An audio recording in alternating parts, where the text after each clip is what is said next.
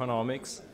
My name is Paolo Mauro. I'm a senior fellow here at the Institute, and it's my distinct pleasure to introduce today's speaker, Dr. Alejandro Werner. He's the director of the IMF's Western Hemisphere Department, and he will speak to us about the economic outlook for Latin America in challenging times.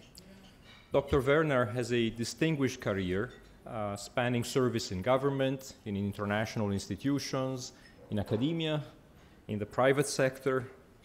He's been the director of the IMF's Western Hemisphere Department since 2013, but he did have a earlier stint there as an economist professional several years ago.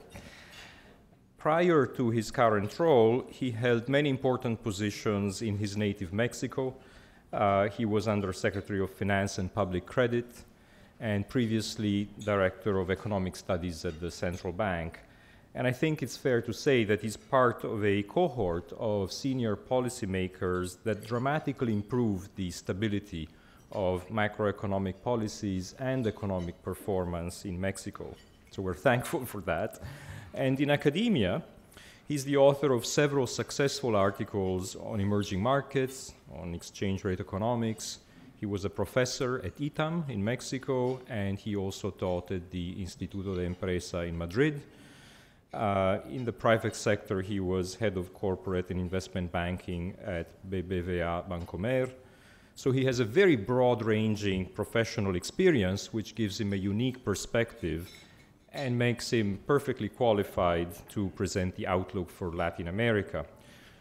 Today's presentation follows previous events here at the Peterson Institute on the outlook for the world economy and for various important economic regions. Just a couple of weeks ago, the Peterson Institute hosted Dr. Min Zhu, the Deputy Managing Director of the IMF, and he spoke about unlocking global growth.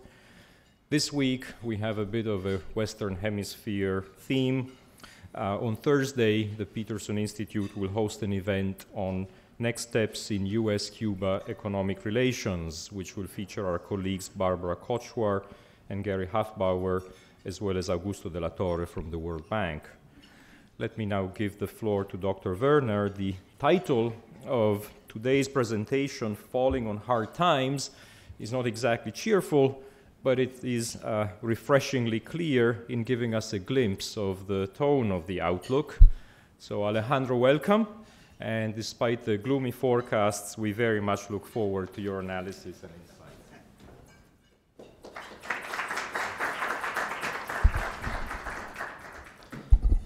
insights. Thanks, Paulo, for that introduction, and thanks to the Peterson Institute for hosting us here. As Paulo said, we're presenting our forecast for the region after we updated our projections like 10 days ago from the World Economic Outlook. And what we decided to do is to go relatively quickly over our updated projections and then turn towards three topics that we thought were important for the region. The first one is the impact that the price of oil is going to have regionally. Secondly, I would like to touch upon medium-term growth for the region and the investment and savings nexus in Latin America and how that is coming back to haunt the region in terms of affecting potential GDP going forward. And close by reviewing the recent data on corporate indebtedness and corporate leverage in Latin America. That has been an area in which we have highlighted in our GFSRs that vulnerabilities might be being generated in emerging markets. So we wanted to take a look at how we are seeing those vulnerabilities in the region and what are the main data that we will need to follow going forward in our surveillance exercises. Looking at how we updated our forecast for the world economy, as has already been discussed here, we're expecting 2015 to show a slightly higher rate of growth than 2014, but we revised down from our October projections.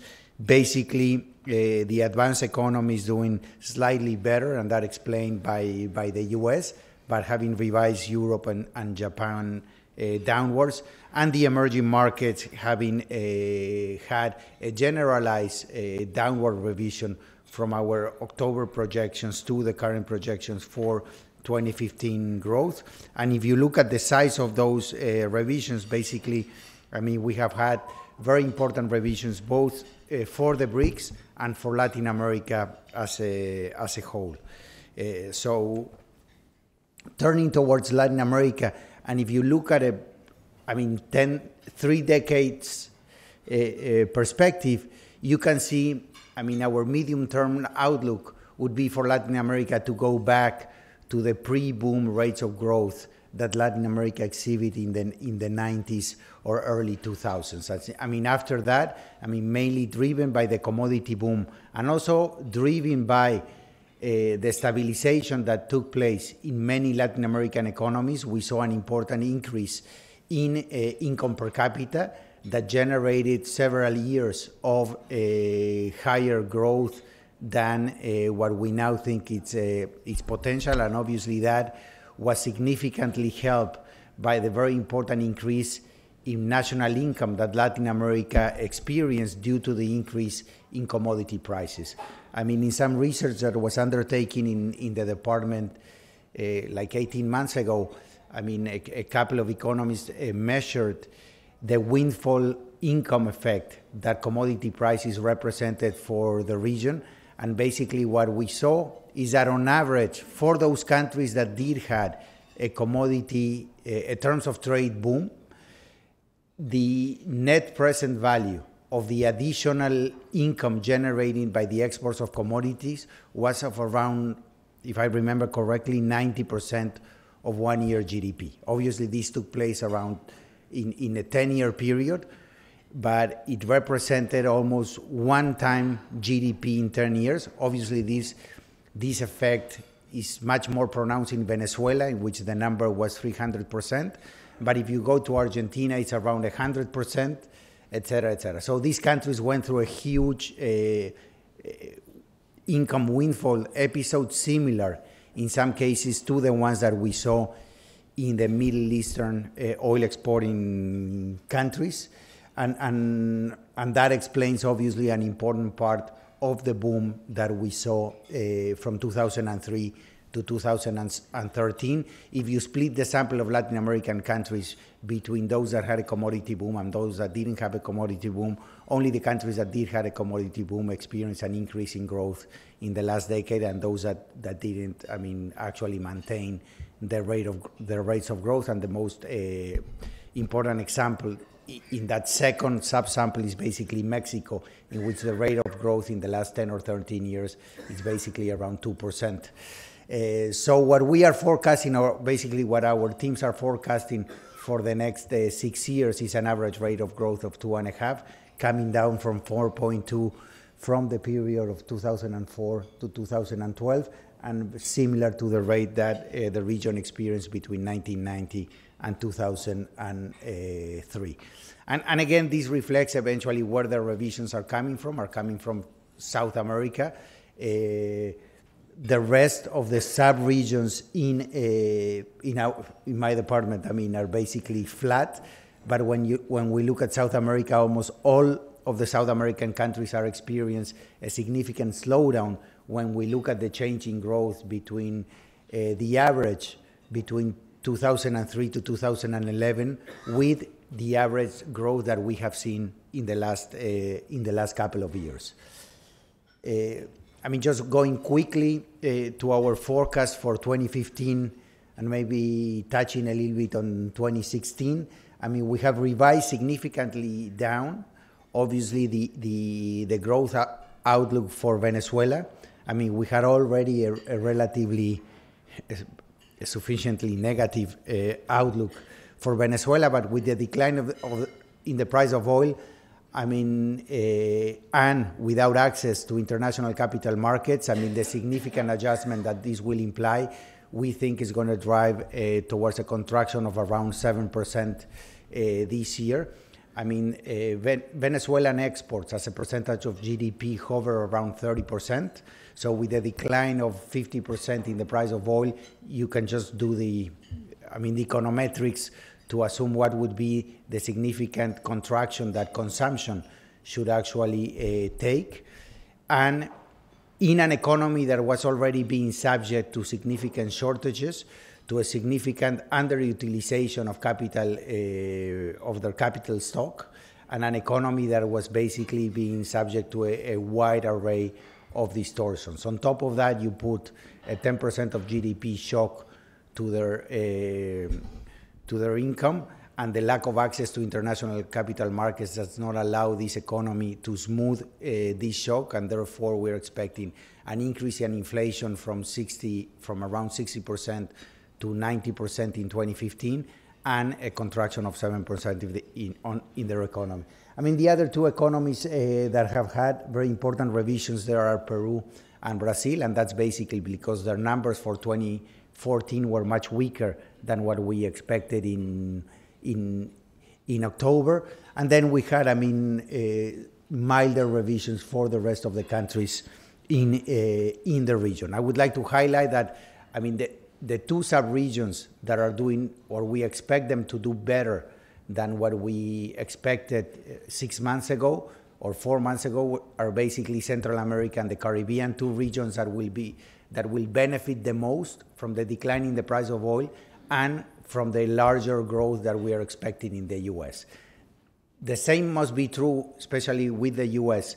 In the case of Mexico, but in the case of Mexico, we saw a second half of 2014 that was weaker than what we expected, and that effect more than offsets the positive effects of the upward revision in U.S. growth, or the impact that can have in 2015, and that's why we revised slightly downwards GDP growth for Mexico for 2015, but we still think that it's an economy that's going to benefit from the recovery in the U.S., and also, as we will see a little bit further along the presentation, the effect of the price of oil in Mexico is no longer as important as it used to be 20 years ago.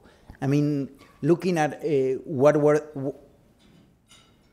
which were the main drivers of the deceleration in South America in the last 5 years, you see investment really decelerating extremely fast, and also exports. This is the real value of exports. If you look at the dollar value of exports, the deceleration has been much, much faster, and even now it's growing at negative rates when you impute the fall in the price of commodities. So from the aggregate demand side, these are the components that have been driving the deceleration.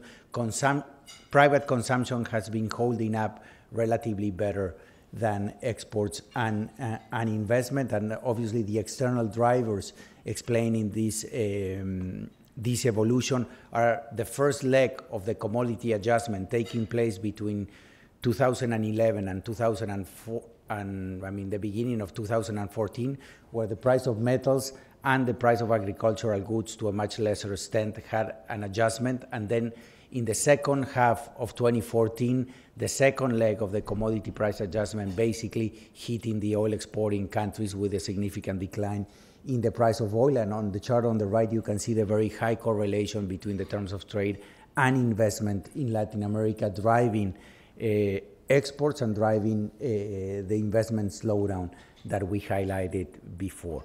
In terms of how this has affected exchange rates in Latin America in general, we see two subsamples to explain the depreciations that we have seen in every major currency in Latin America.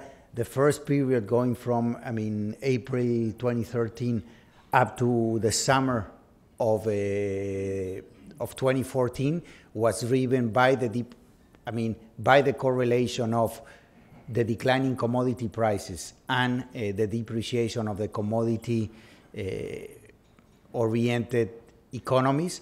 And in the second half of last year, a significant depreciation triggered by the appreciation of the US dollars in those economies that were slowing down and that have inflation targeting regimes come a well-functioning foreign exchange rate market. We saw significant depreciations basically to compensate for the depreciation of the US dollar. Turning towards the impact of the price of oil in the region, here we just highlight these two legs of the commodity price adjustment. I mean, on the first phase, the commodity price adjustment being much more oriented towards metals,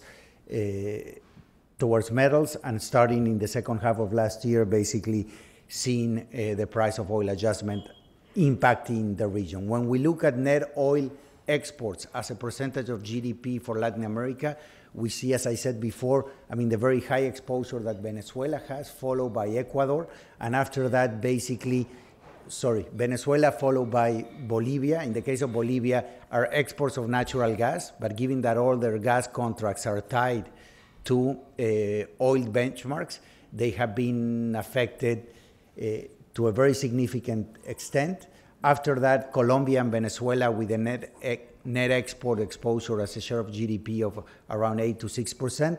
And then the case, I mean, Trinidad and Tobago, but I will focus on Mexico, in which basically, given the important decline in the production of oil that has taken place in Mexico in the last 10 years, and the significant increase in the imports of gasoline, when you look at net trade of oil and oil derivatives in Mexico, is almost negligible. So from the point of view of the economy as a whole, I mean, the Mexican economy is almost not affected by the decline of the price of oil. And then you see how, I mean, going to the right of that chart, I mean, you go all the way towards Guyana with a net import oil bill of 20% in GDP, and many countries in the range between 5 and 10, 12% of GDP, highlighting the very positive oil shock that many medium-sized and small-sized economies in Latin America are going to experience in 2015. When we look at the impact from the fiscal side, I mean, obviously, in the case of Venezuela, almost 60% of their government revenue comes from oil, and basically from oil exports. Then you have Colombia, Ecuador, and Mexico, basically with the same type of exposure in terms of their budgets with respect to oil export dependency, and in Mexico, a much higher dependency when you look at the amount of revenues they're getting from basically domestic sales. But that's a kind of exposure that they will have anyway, regardless of whether they are an exporting or an importer of oil and oil derivatives. So from the point of view of the fiscal accounts, we highlight obviously Venezuela having, I mean, this very strong dependency on oil, and then Mexico, Colombia, and Ecuador having a relative important dependency on oil on their budgets of around 8 to 10%. On the other side, I mean, just highlighting what we saw in the previous graph, in the Caribbean, the oil bill will be reduced by around between 3 and 4 percentage points of GDP between 2013 and 2015. In Central America, this positive shock will be of higher than 2 percentage points of GDP, and in the rest of the oil importing countries, it will be around 1 percentage point of GDP. So, I mean, this shock represented a very positive influence for many economies in Latin America. When we look at Latin America as a whole, it's basically neutral for the region. For a very important subset of countries in Latin America, there's an offsetting negative effect from the positive effect from the decline of the price of oil. That is the possibility that due to the financial problems that are occurring in Venezuela, that Venezuela might cut back on the financing that they're given to a significant number of small economies when these economies buy their oil from Venezuela. This has been basically called the Petrocaribe mechanism, through which 60%, at very high prices of oil, 60% of the sales of oil from Venezuela to these countries are financed at very concessional terms.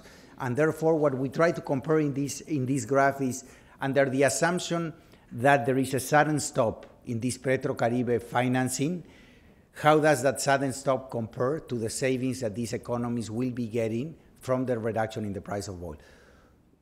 For almost all of these economies, the savings that we'll be getting from the reduction in the price of oil more than offsets the decline or the possible sudden stop in Petrocaribe financing.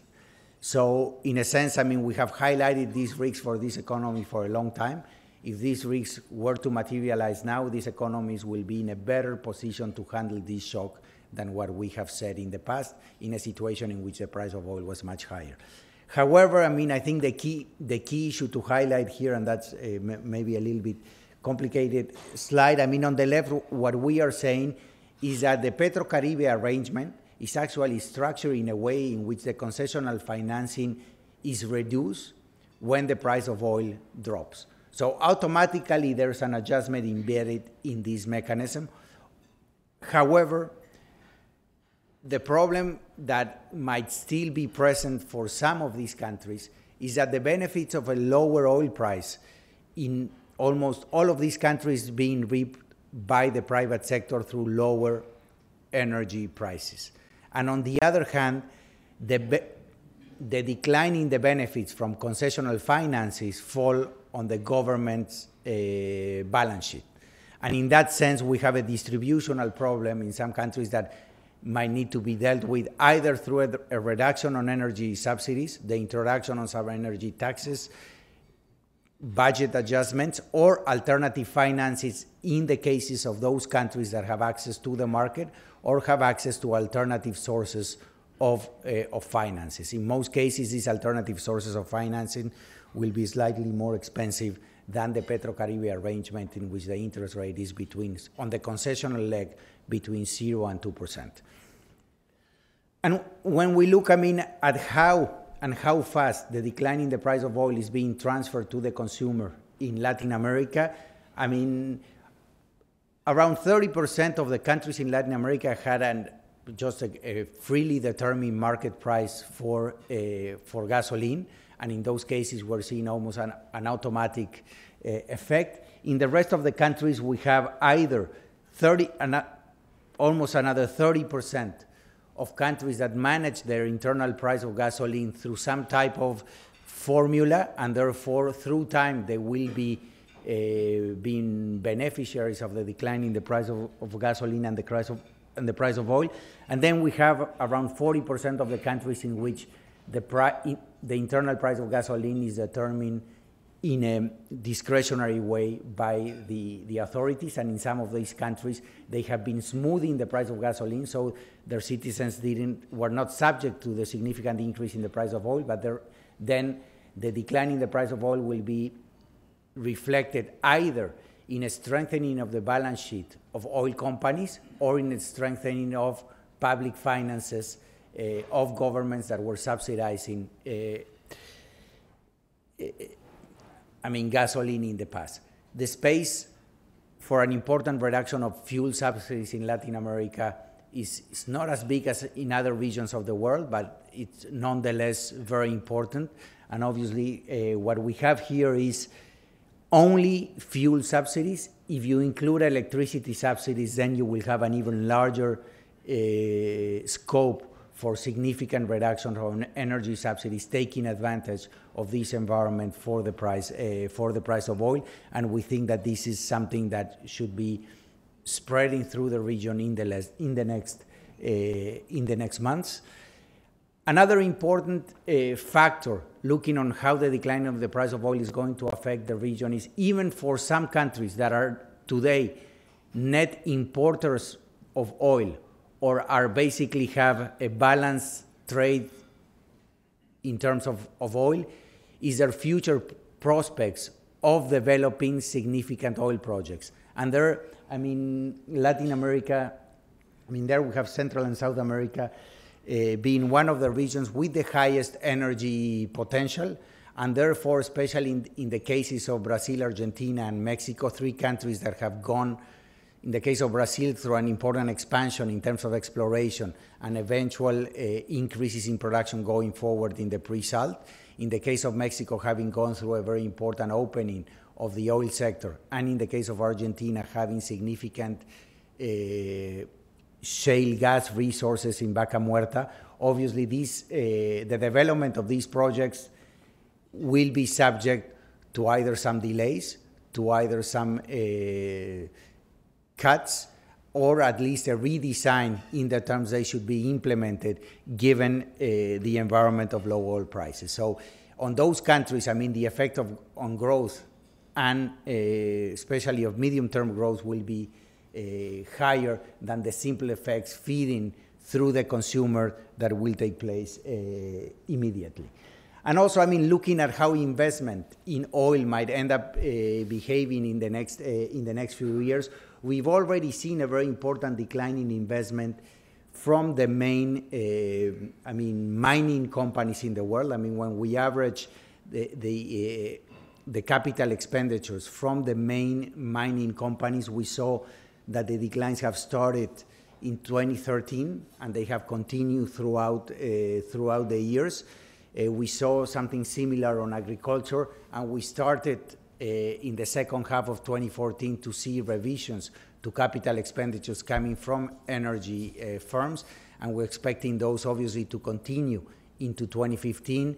Personally, I do think that, I mean, obviously the information that we're getting from energy firms is very scattered.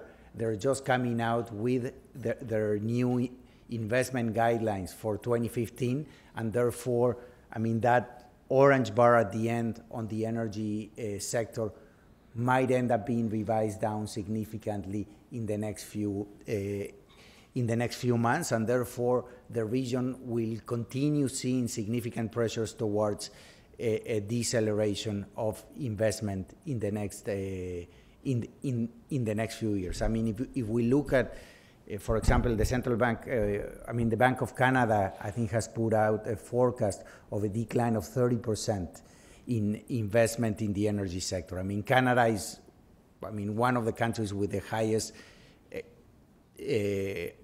average cost per barrel in terms of their oil, so they will be the most exposed in terms of how investment is going to be affected by the decline in the price.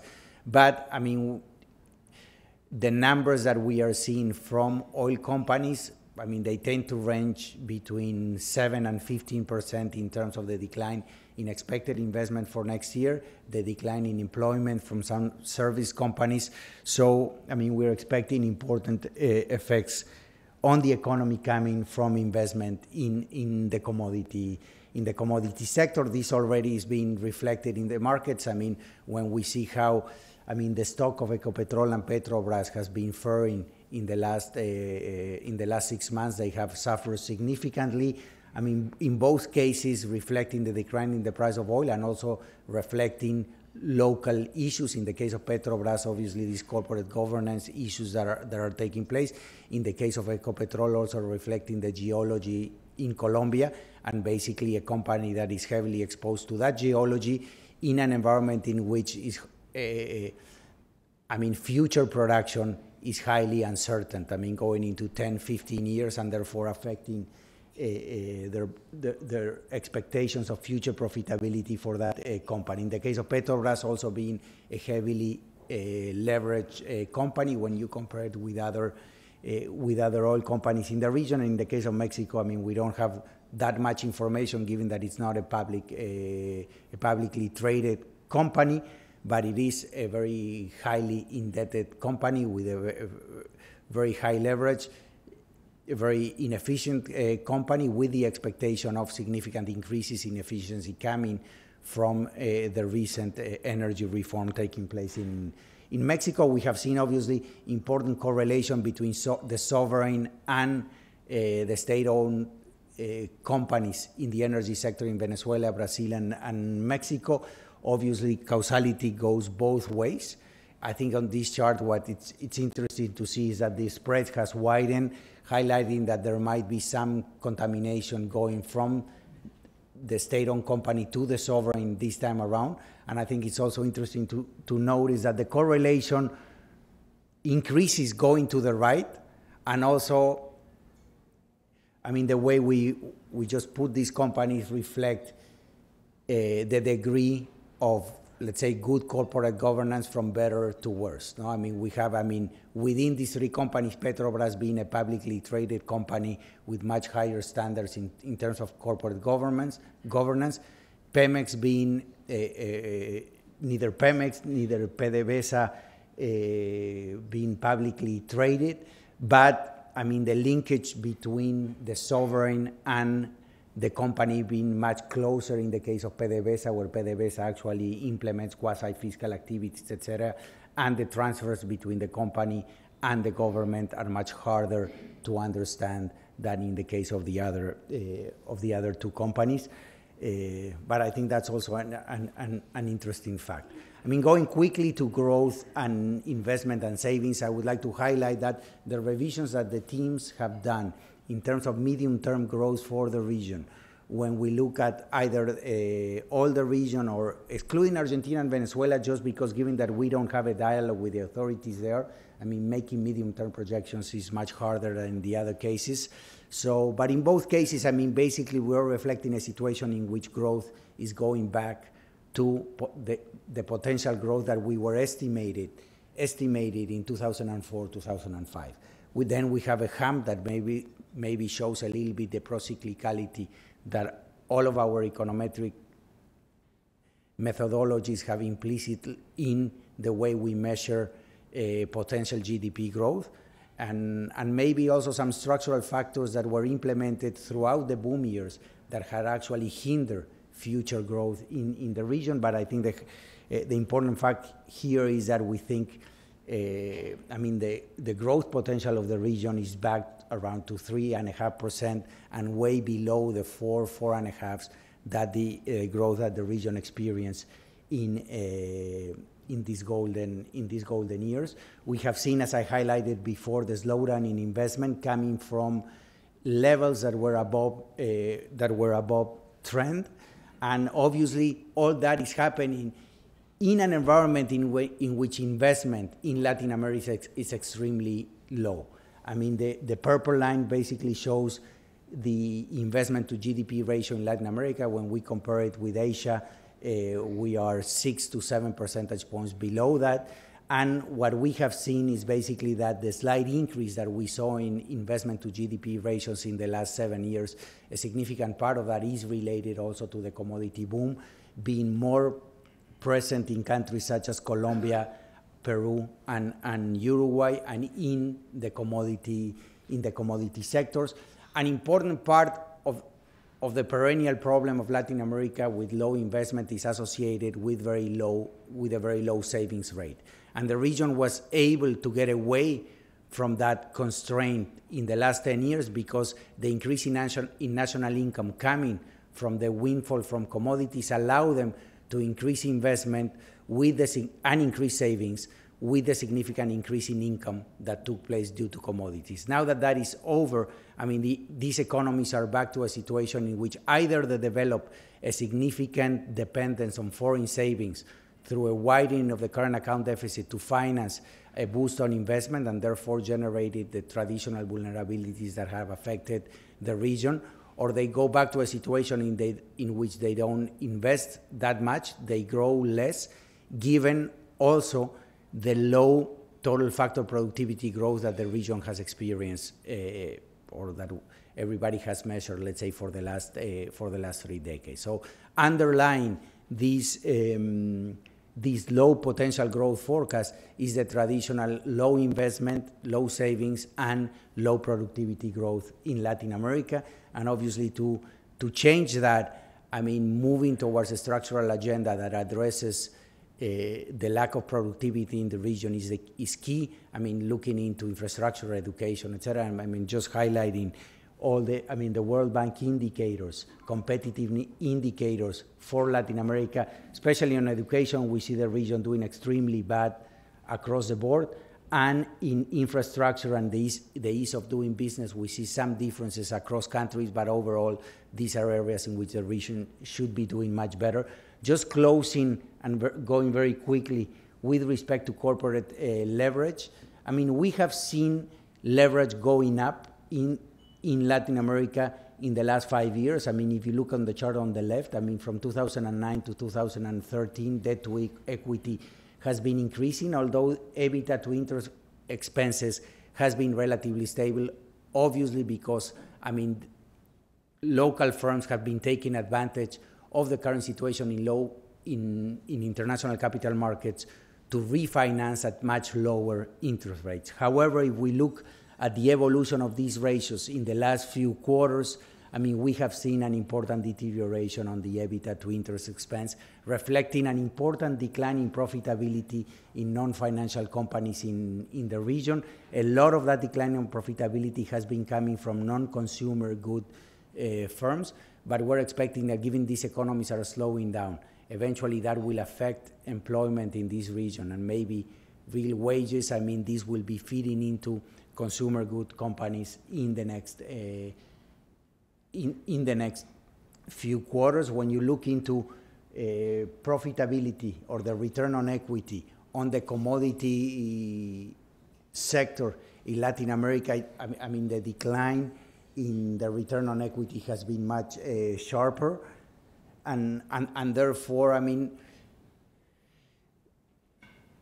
this is a sector where we think that we might be seeing some problems in the next few years. I mean, you have seen this chart for the emerging markets many times. The increase in foreign currency borrowing that has taken place in the last few years, a significant increase due to the significant search for yield that has taken place in the markets. I mean, obviously concentrated more than any other economy in Brazil and Mexico just because of their sizes.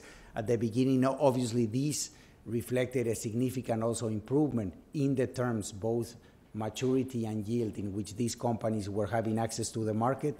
In 2014, we saw some deteriorations in those dimensions. This might reflect either a decrease in the quality of the issuers or a slight increase in the cost to the same issuers. We have seen both of those phenomena. However, I mean, I think I don't want to leave you with a sense that we think that this has been bad for the region. We think that the corporate sector in the region has really used this renewed access to international capital market to significantly reduce the cost of their debt, and that's the black line coming down on the chart on the left.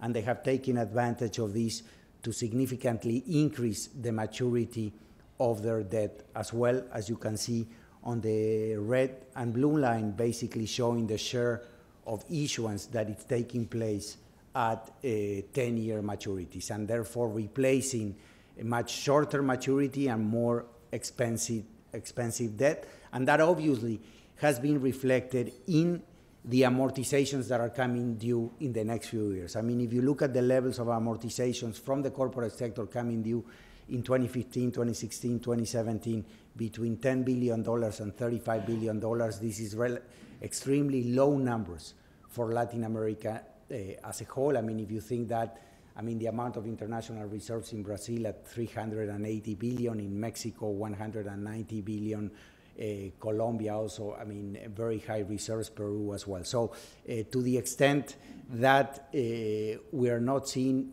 bunch of amortization, we're seeing a significant decline in the interest paid by these firms. The last thing that we wanted to check is foreign currency exposure increasing significantly by non-tradable goods producer companies issuing in dollars and maybe not hedging this exposure. It's very hard to know exactly what is being hedged and what is not being hedged. We just divided the companies in those companies that are tradable and non-tradable. There is, I mean, an important amount of issuance coming from non-tradable goods producing or services companies. However, if you take the case of Mexico, I mean, an important part of that gray part of the bar is basically companies that have a significant amount of their revenues coming from abroad. I mean, either this might be cement, with Cemex having a significant part of their income coming from the US and other parts of the world. It could be the telephone company having a significant amount of their income coming from the rest of Latin America and being relatively well-rated corporate. So when you look actually at the subset of low-rated companies and non-tradable goods of services producing companies, the share of issuance that has taken place is relatively low and not of a systemic nature. So, I mean, the conclusion that we take from the surveillance that we have done is this is an element that is not generating a systemic vulnerability for the region. In an environment of low growth and depreciating exchange rates, we do not discount that we will not have some corporates in the region going into restructuring problems, etc., but still we don't think it's a systemic problem for Latin America. So in closing, I mean, we do think exchange rate flexibility is helping the region to adjust to this negative scenario that is evolving, especially for South America. We do think that for oil-exposed economies, a fiscal adjustment should be implemented relatively fast. Some of these countries do have fiscal buffers, and that they might allow them to do this adjustment in a smoother way, but we do think that announcements on how these adjustments are going to be implemented within a medium-term framework are very important. We think, as I said, that is the opportunity to phase out extremely costly energy subsidies. As I said before, I mean, although Latin American banks are in general relatively healthy, we need to continue monitoring the health and the leverage and FX exposure of the corporates. And more than that, I think the most important thing for Latin America to recover higher rates of growth in the medium term. I think a significant structural agenda should be launched. I mean, we're seeing that in Mexico. We're seeing an important discussion taking place in Chile. We're seeing this discussion brewing in other countries in the region. But at the end of the day, the region will need to invest much more. It will need to save more. It will need to significantly enhance its productivity. And for that, for each country, the agenda of structural reforms is very different, but I think the whole region should be focusing on those topics. Thanks.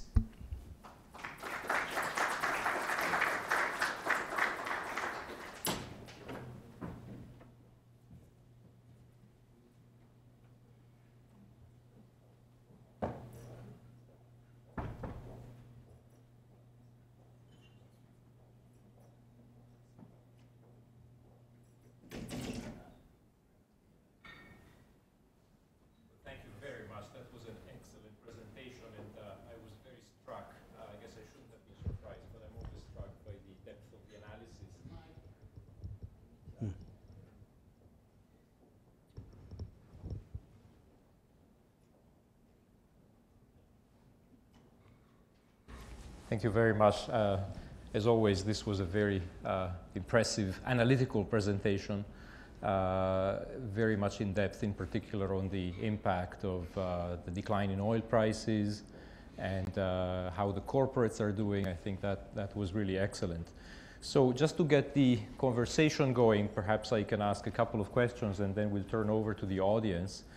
I was very struck by the diversity of experiences. And in fact, in some ways, I don't envy you and your team in having to discuss such a diverse region, not just with respect to the impact of oil prices, but more generally. And let's leave aside for a moment North America, Mexico, Central America. Let's leave aside the Caribbean. Let's just focus within South America. There you see, I would say, two countries, Argentina and Venezuela, that are not exactly those where the fund has a in-depth dialogue and policies are not exactly what you would hope for. Those are the two economies where growth is negative. Everywhere else, with the possible exception of Brazil, things are pretty good. Brazil is somewhere in the middle. So please elaborate a little bit on the diversity of policies and the diversity of experiences in the region. Yeah, I think, I mean, if you look at the two countries that you mentioned, and I would like to frame this response in an environment or the framework that we should be thinking of is how the commodity boom played through within these different groups of economies. And I think when you look, I mean, more than anything else at Venezuela, and also in the case of Argentina, you see economies in which they had a significant windfall. On top of that, these were the two economies that had the largest expansion of their public sectors, I think, in the region, together with Ecuador. And that they also, as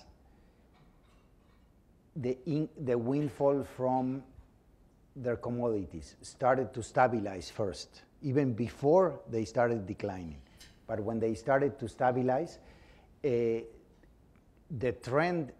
increasing trend of expenditures, of pushing aggregate demand, etc., eventually reached a limit. These countries started facing significant balance of payment pressures, and therefore they started restoring or actually strengthening import controls, FX controls, etc. Those distortions started affecting the productive capacity of these economies, and then in the case of Venezuela, then you receive a negative shock of this size, and therefore you have these striking numbers of a significant decline in GDP that we're expecting for the years. Then you have policy frameworks that are extremely uncertain, that have a very short horizon, and therefore economic activity is significantly hampered in the case of Venezuela. In the case of Argentina, I mean, you can think of that environment in a much milder setting, aggravated by a negative shock that is the holdout situation, and therefore the lack of access to international capital markets, and therefore having to manage an extremely difficult negative environment in a situation in which their policy framework is deficient and in which their productive capacity has been really affected by a high degree of policy uncertainty, high inflation,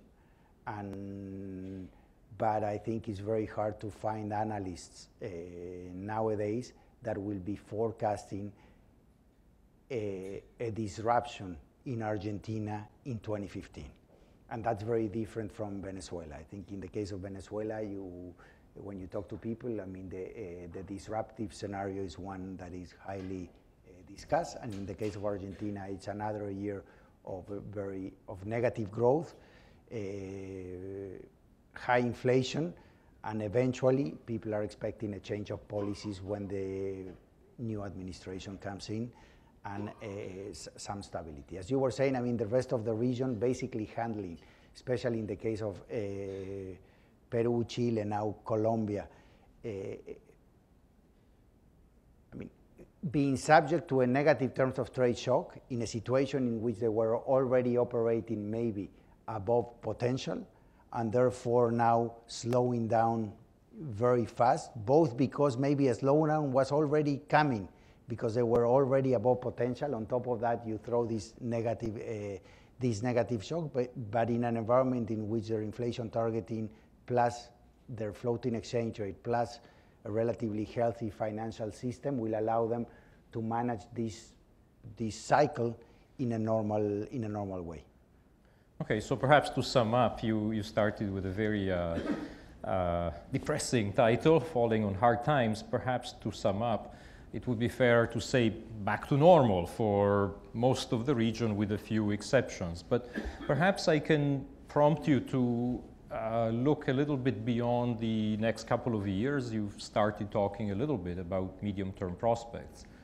But let's think about, obviously with all the uncertainties around the baseline, but let's think about growth over the next decade in the region.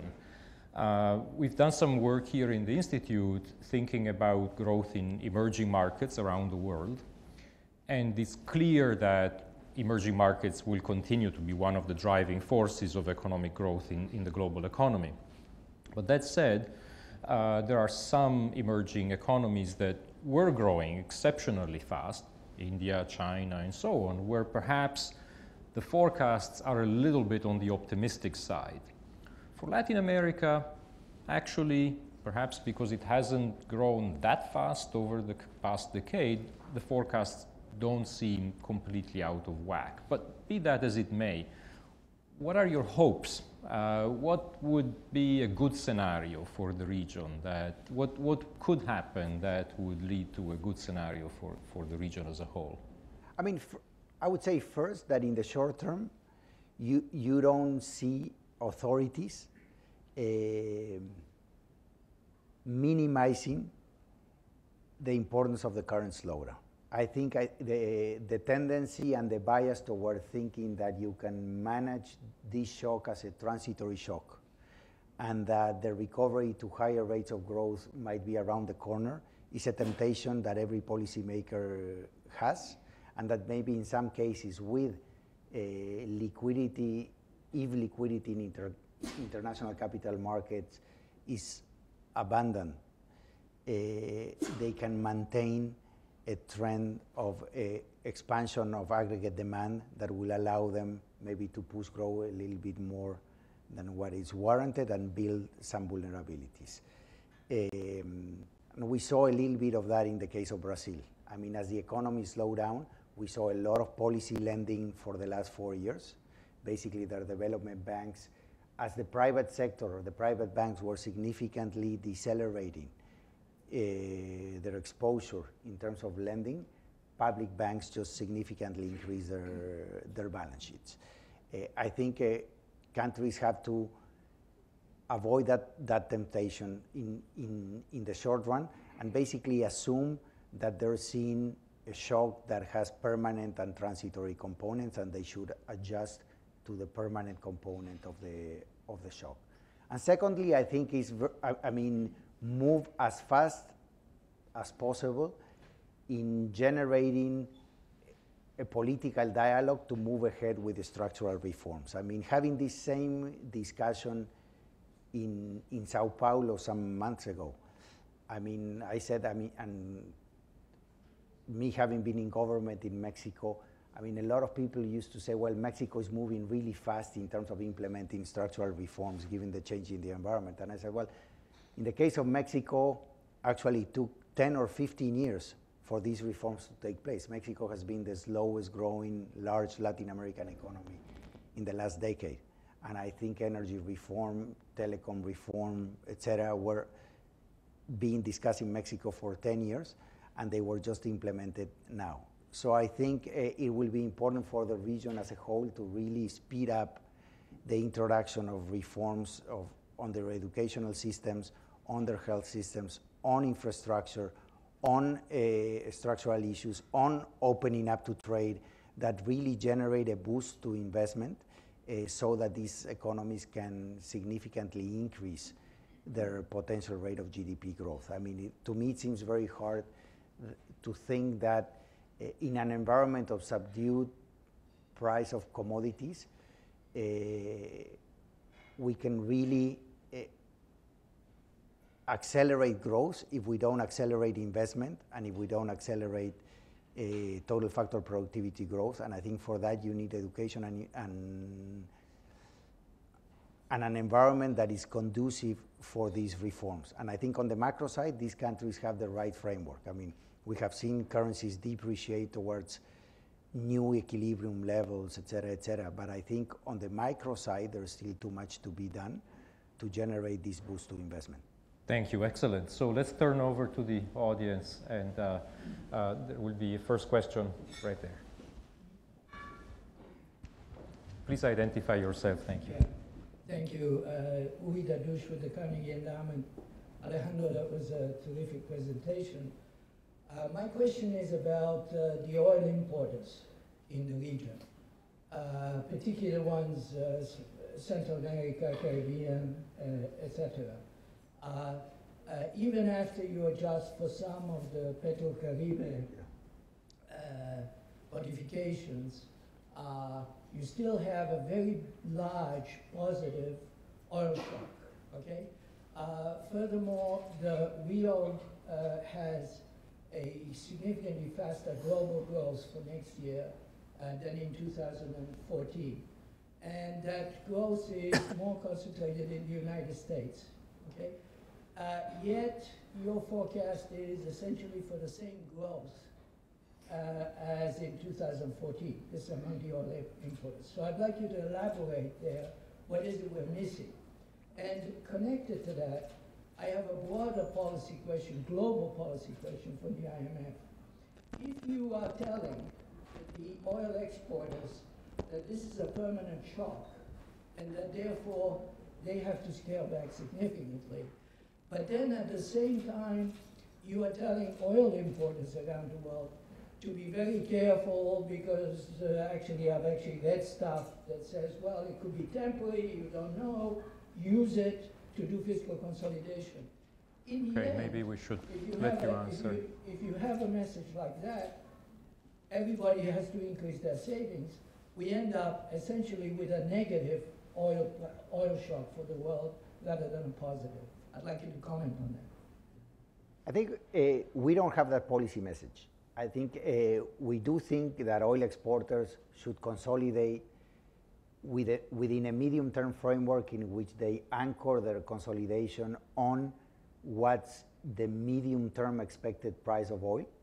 Those countries in which buffers have been built can be more patient in implementing this adjustment and actually fine-tuning their adjustment to the equilibrium that eventually will be evolving in the medium term to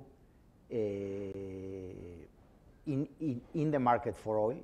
In the case of Latin America, I mean, I don't think that Venezuela has buffers, neither access to financing. I think in the case of Ecuador and Bolivia, they have managed their macro policies relatively prudently in the last few years. But I mean, if you look at, their fiscal deficits are large. So I think they should start to incorporate in the policy framework a low price of oil environment. And they should do that. And I think that for the case of Mexico, something similar. They have hedged their oil exposure for 2015.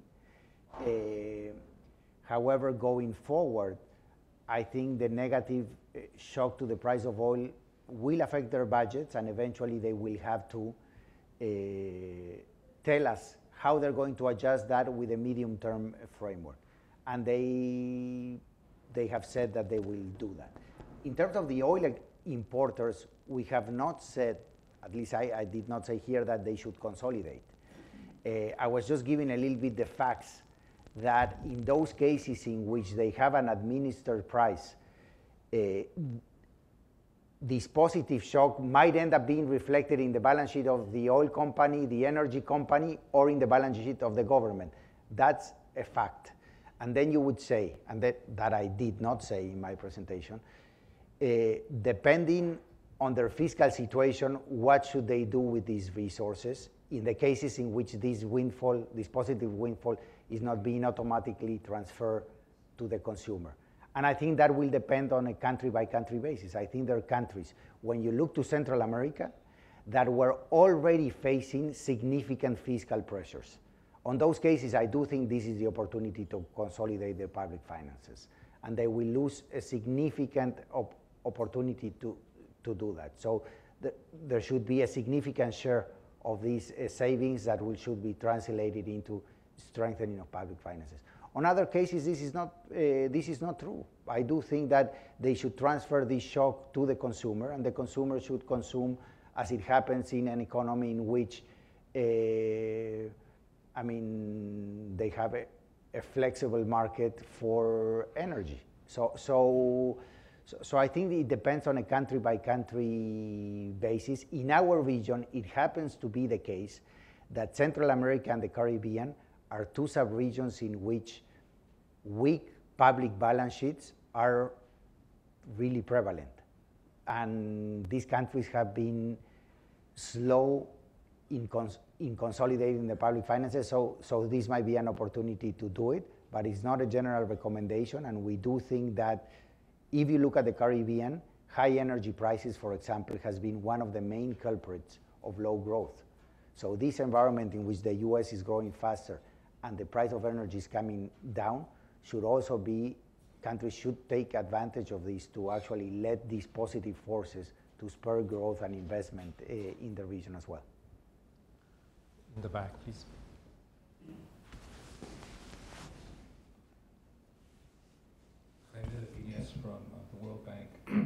one of the good things about the growth model of, and the growth outcomes from Latin America in the 2000s was that it was one of the pro-poor areas of the world. The bottom 40% certainly had the strongest kind of shared prosperity prospects throughout all the emerging market regions. The question here is that if we go back to rates of growth in the 1990s, and I'd just like to hear what the IMF's thinking is about the possible outcome for shared prosperity now with weaker growth prospects going forward in Latin America. I mean, I think it will be much tougher to continue improving social conditions at the speed at which it was done in the last decade. I don't think it's impossible. I do think that when you look, I mean, there has been a lot of significant improvements in the implementation of public policies in terms of targeting these benefits, etc. But I also think that in an environment of abundant resources, I mean, public expenditure or the focus on efficiency of public expenditure was not as important as it should have been. And I think there is a scope for significant reallocation of expenditures to have a much more progressive budget than what we have.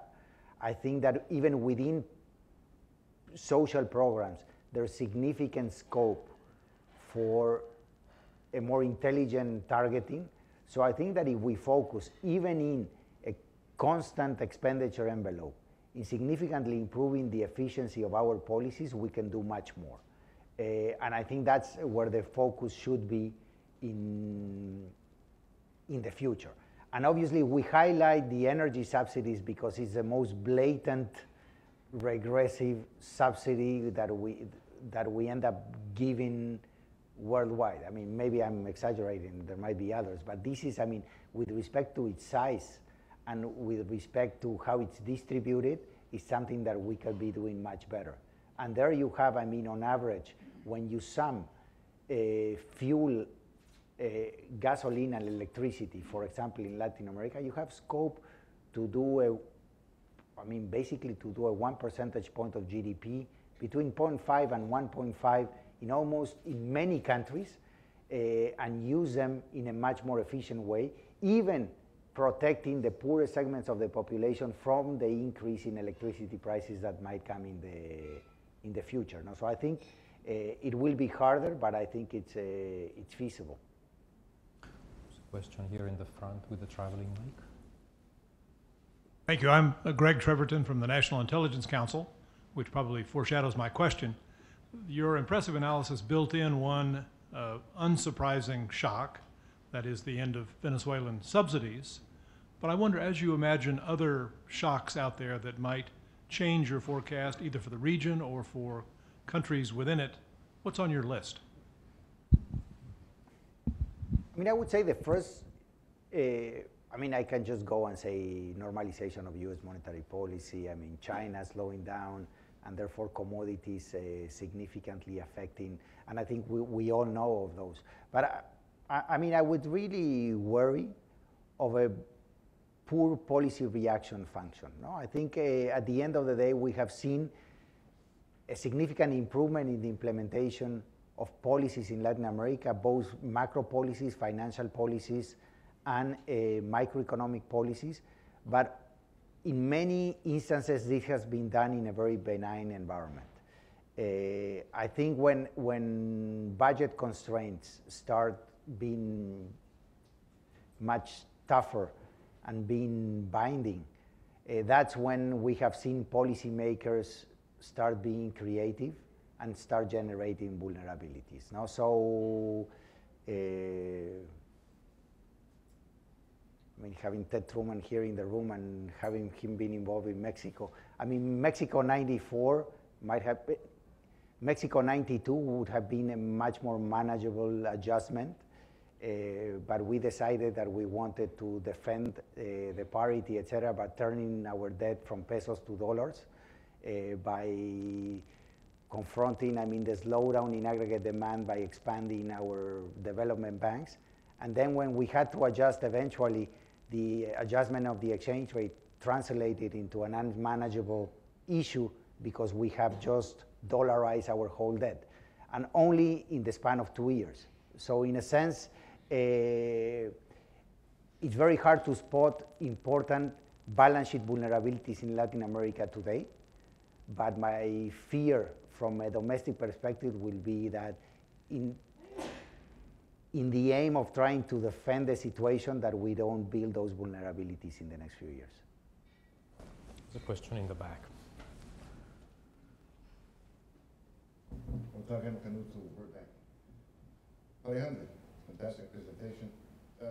In the second half of last year, there was so much talk about the concerns with the non-financial corporate leverage in emerging markets. We saw the Geneva report, EIS papers, and so on. Is it fair to say that the take that you give us today have more upsides with respect to possible strong points on this, or is it unfair to say that your presentation differ a bit from the bad mood of last year?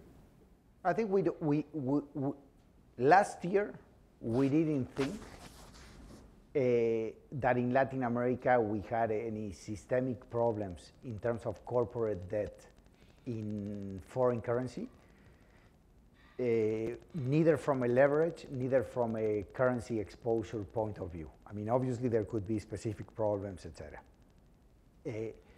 I would say that now we have a much more guarded optimism because, I mean, to the extent that, I mean, companies that are completely hedged because they are on the commodity space, there might be okay from the unhedged FX situation, but in an environment in which the price of their commodities is falling and the price of oil is falling, etc., maybe, I mean, leverage ratios are a little bit more impaired than what we thought a year ago.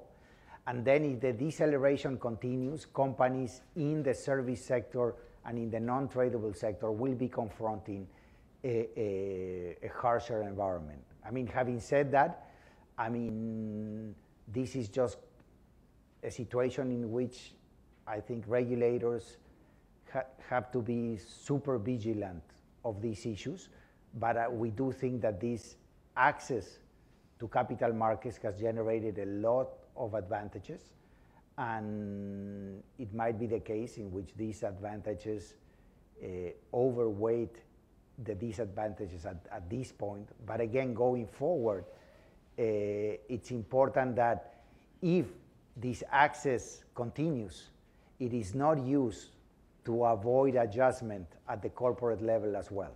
And we might end up seeing some of those problems if the risk appetite from investors continue and the slowdown in Latin America happens as we expect, that some firms end up, instead of restructuring their operations, selling assets, etc., trying to continue re-leveraging themselves to maintain a situation that is no longer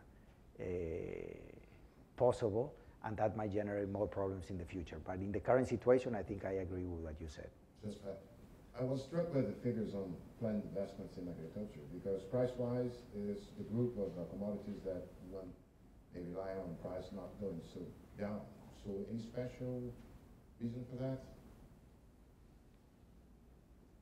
I mean, I think there was we haven't looked at this issue that in depth. I think our current understanding is that the sheer shift from an ever-growing price environment to a stability environment generates a significant revision of investment programs. And in that sense, that explains what we have seen. And a little bit our tone last year was that the region and even the corporates were going to suffer just because the environment was changing from one of ever-increasing prices to stable prices.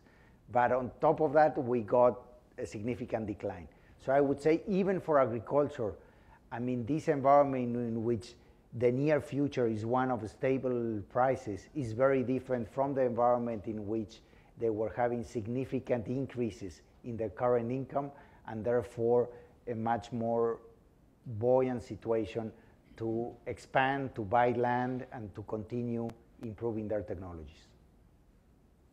Alejandro. I think nobody can accuse you and your team of not being vigilant to the risks that might emerge in the region. So that's really excellent. Well, thank you very much for this presentation and for being so engaging in the responses. Thanks, and Mauro. all the best. Thank you.